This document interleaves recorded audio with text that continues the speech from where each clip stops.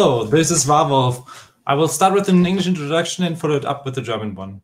Welcome to the Kate Shepard Must Be Turning in Her Grave talk here at the Hexen Stream. During the next 20 minutes, the mother, musician and geek Katalyst will talk about sexism in the professional and personal life in the 21st century.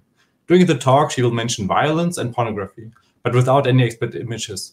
After the talk, you can join us in the Q&A, which is hosted on the Hexen Big Blue Button. Herzlich willkommen zu dem nächsten Talk Kate Shepard Must Be Turning in Her Grave. In den nächsten 20 Minuten erzählt uns die Mutter, Musikerin und Geek Katalyst über Sexismus im privaten und beruflichen Umfeld des 21. Jahrhunderts. Während des Talks werden Gewalt und Pornografie erwähnt, es gibt aber keine expliziten Bilder. Nach dem Talk seid ihr alle herzlich dazu eingeladen, zum Q&A im Hexen Big Blue Button zu kommen. Viel Spaß jetzt. Kate Shepard would be turning in her grave. This is a presentation by me. In October of this year, at the ripe age of 44, I started to study IT. I am going to become a Fachinformatikerin, specializing in system administration, or as the Germans call it, Physy. It's a big deal for me because I haven't got any completed qualifications yet, except for my university entrance. I was nearly going to become a baker, but I'm really glad that I took a leap and started learning IT instead. I was privileged enough to get a Bildungsgutschein. I had to go to a Maßnahme over the summer and do German and maths and logic tests, which were good enough to convince the Agentur to let me do the course. And because of Corona, it's entirely online. I don't even have to leave the house to get an education. It's just perfect right now. I feel so privileged. First of all, to be able to retrain as an older student as it is. But secondly, I don't have to go out into the world every day in the middle of a pandemic. It's perfect. So I had zero strategy or even a proper strong will about learning when I was 18 and went to university. During my uncompleted music studies, I took a 101 Introduction to Computer Science. But it was clear after the first two lectures that I should have taken the 102 instead, which was the basic course for the actual degree path. I was this close. But although we were shown the basic hardware, after that, it was just 5 months of Microsoft Office, sadly. And by the time I realized I was too behind in the material to be able to switch to the other course. But I always had an interest in computers. The first from figuring out how I could use my dad's old DOS work computer as a word processor, copying basic programs out of a book onto a C64, or nervously trying out the single Apple computer at the tiny 2-classroom country school I went to. I come from New Zealand, which is famous for being actually paradise. I get asked about once a week, "What are you doing here?" These days I like to answer, I really like Corona. Yeah, there's not a lot going on in New Zealand though. It's a bit too finite for my personal taste. I did this weird maths when I left, which was based upon increasing the amount of possible things that could happen to me. I mean, how could I resist? With the challenges of concentrated, detailed learning in my middle age, I feel it's necessary and very helpful to call on some girl bosses and strong role models. I have a very daunting mission ahead of me, and I don't have time for doubt or distraction, especially with a 12-year-old kid to care for as well, who will tell me that I look fat at the drop of a hat. There are some amazing women who have come out of New Zealand. For example, on the left, we have Jean Batten, who made long-distance solo aeroplane journeys. And on the right, this incredible woman is Nancy Wake, who is a New Zealander, a nurse and a journalist, who joined the French Foreign Legion in World War II. She got the code name the White Mouse, and she once killed an SS officer with her bare hands. She had a 5 million franc price on her head and was the most decorated Allied woman of World War II. And this is Kate Shepard, who wasn't actually born in New Zealand. She was born in the UK, but her work is credited with being the catalyst for New Zealand being the first country on the entire planet to give women the vote in 1893. Her work also had a profound influence on other countries also making this improvement. Here she is, featured currently on New Zealand's $10 bill. And this is my great-great-grandmother Jemima, born in New Zealand in 1860, and she was one of the first women in the world who was able to vote. There's another hero who appeared like a headmistressy kind of angel to me in my youth. Helen Clark delivered a fiery speech at my school final assembly. She was the second ever serving Prime Minister of New Zealand, but the first one who was actually elected to the post, and the first one who was actually nice. At the time she spoke at my school, she'd already been Deputy Prime Minister for a few years and would go on later very soon to become New Zealand's first elected female Prime Minister. Helen recently only narrowly missed out on becoming Secretary General of the United Nations. Yeah, Jacinta gets a lot of credit, but yeah, Helen was there before her. She told us in the speech that most of us would end up going overseas, and that when we did that, we should be the best possible ambassadors for our little country that we could possibly be. A friend of mine told me snarkily several years later that in fact we should be telling the world that New Zealand is full of drug addicts and prostitutes so that people stop going there for their holidays all the time. So it's actually rife with homelessness, crime and meth. So maybe go check out Australia instead. But her speech instilled a curiosity in me, and I thought, I want to be one of the ones that goes. So coming alone from this more experimental nation in 2000, the birth of the 20th century, as far as my feet could take me to the airport, to the beast that is Europe, I was ready for my eyes and all of my senses to be open wide to this incredible continent that was a source of philosophy and ideas and science and developments. But it seems to be a bit preoccupied with itself, trying to decide if people with darker skin were actually humans as well, let alone the fact that you can't get a decent coffee until about 10 a.m. in the morning, which is worth a 20-minute talk in itself. There's definitely some issues that come from being a cumbersome bird and dinosaur of a nation. 20 years later, and somehow we have a universe where fax machines and toxic telegram groups exist at the same point in time.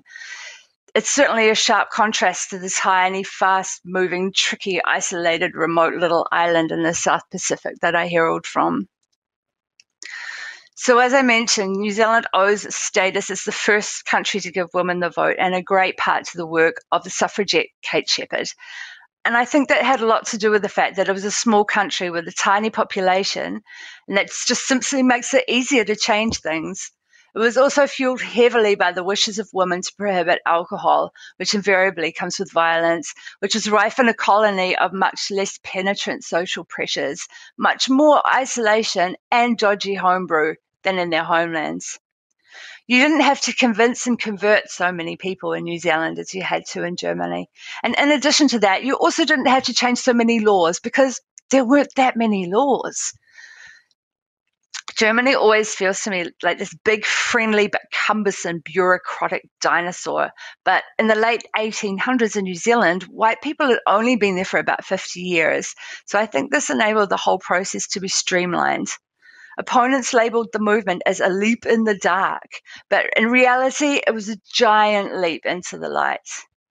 Germany wasn't that far behind at this stage. Women had the vote here by 1919, and directly at the same time, women were also able to be elected to office, which is fantastic. And obviously, some things happened after that which slowed the whole thing down a bit. But something I keep hearing again since I've been living in this country is, oh, yeah, but in the 70s, it was still the law here that women weren't allowed to have their own bank accounts without their husbands signing off on it. So look how well we've done considering that. But this feels to me like it's an excuse. This is 50 years ago now, and there's been plenty of time to accelerate this stuff, to kick up some kind of quantum feminism to make up for lost cars. If only Germany put as much energy into equality as it did into building car engines.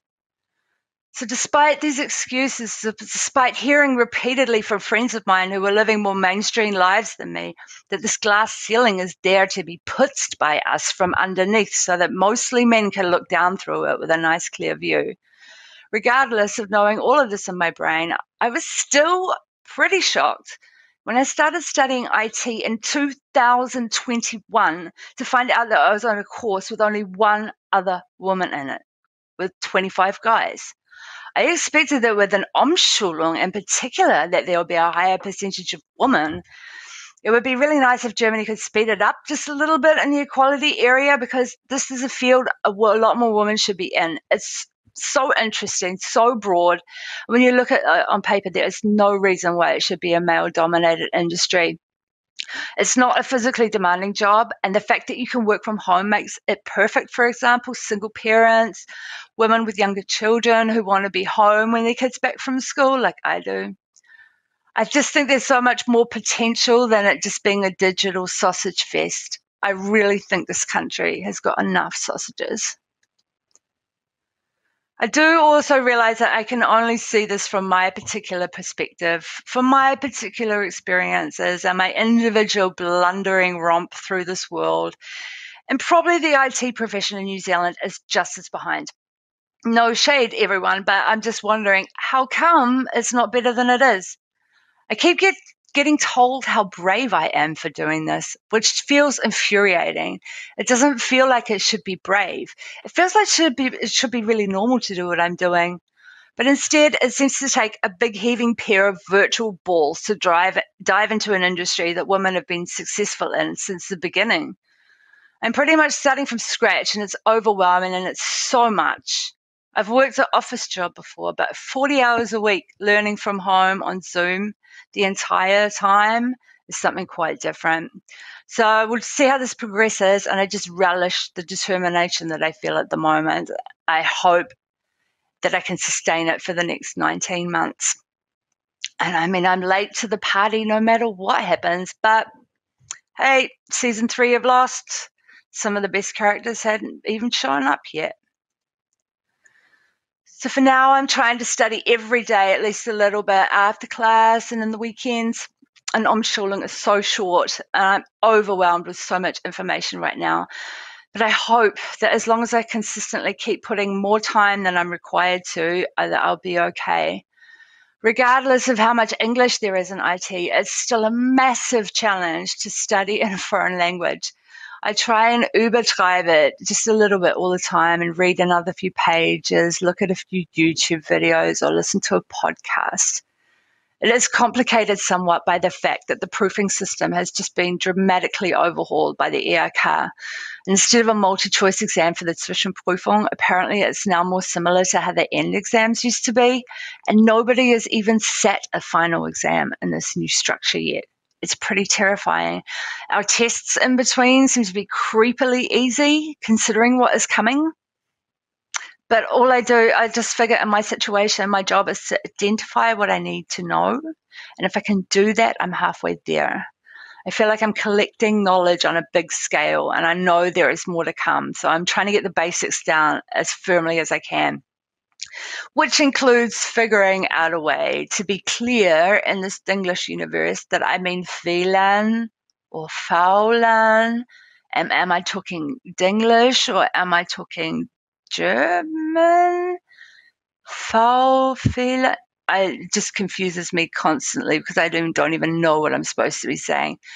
But a classmate of mine made a good call of just saying it in an unabbreviated form every time to avoid confusion. So I'm just going to go with that. So I've dropped a few of my habits to make space for study. I don't play drums as much as I was before. I've stopped writing songs for now. But I've started jogging in the mornings, and I still play bass guitar in a punk band and netball on the weekends. But Corona is just the best time to be studying because I'm missing out on nothing. I can stay home most of the weekend and just alternate cleaning and cooking and learning all the time. My mental health is also a huge priority for me, especially with COVID. Staying positive, and when these little nagging thoughts come up, just be like, I don't have time for this now, maybe another time. But it's the little things that make the difference in the end. And my body is just as important as my mind. I need to stay primed for exponential knowledge intake and to not take the teenagers' bad moods personally. I want to say a little something about social media because it has been on my mind. I don't like being confronted with any sexual contact when I'm trying to learn. I don't want to see a jiggling bottom when I'm trying to digest my almond board. It's jarring just because of its appropriateness, let alone the context itself. There was some really dodgy stuff in our WhatsApp group. I wanted to say something, but it's really not easy to do. I thought and thought about it and almost decided to just leave the group rather than mention it. I was really grateful when somebody said something about it. Shout out to CatFan 2021. You're a gem. And since that then, it's been noticeably a lot better. But still here and there, some on the border stuff gets shared. I mean, my social media contact with the people in my class is to further my knowledge, to unterstütze my learning process, not to look at bums. I do not want to be confronted with reproductive biology when I'm just checking the time. Maybe I should start posting a recipe every time somebody posts a dumb thing. Or maybe like I should say something about it every single time. I should, right? But it's so hard. I don't want to be the one coming in and saying, blah, blah, blah, I don't like it. I'm not only a woman, I'm also old, so I'm really trying to not send off these grandma vibes. I don't want to be the camp mother. I want to be right there in the thick of the scrum. I've got a thick skin, and I realize that not every woman is confident enough to travel the world with no money, to make bands and found clubs and make zines, and survive a divorce without getting a single tattoo. It's a major achievement, by the way. So I see it as a moral responsibility to see this through, to get this qualification, even if it doesn't inspire a single other person, possibly my 12-year-old. But that kind of just depends on the way that the wind is blowing. And the irony of doing all of this out of my kitchen has not escaped me. Maybe I can change a few perspectives in the process. I am here. I am very loud. I'm going to ask all the questions, and I'm going to stay to the end. I need to achieve this because of the women before me who sacrificed so much. It's ridiculous that I wasn't born onto an even playing field in the 1970s, but I'm jumping every day as high as I possibly can. These trailblazers who busted their asses to get us the right to be able to vote democratically will be shaking their heads. I think about Kate Shepard and try and leap into the light on every possible occasion. I want to show my kid that you can do anything when you really want it. But first I need to get this network stuff down. I woke up half dreaming about protocol abbreviations last weekend, so I think I'm on the right track. If you want to follow me on Twitter, my name is Die Bestimmerin. I can't believe that it wasn't taken, but it wasn't taken a few years ago when I grabbed it, when Twitter wasn't as popular as it is now. So I post a lot of sarcastic remarks about learning IT, staying at home during Corona, and as you can see, some of the mind-bending Dinglish atrocities that I happen to come across. That's it from me today. I want to give a shout out to my wonderful classmates who are watching. Thank you for your support. You're great. And thanks everybody for sticking around. Let me know if you have any questions. Cheers. Bye. Thank you, Katalyst, for the great talk. Let's discuss some further points and join us for the Q&A. It will be held in the awesome ADA room at https://events.hexen.org/awesome_ada.html.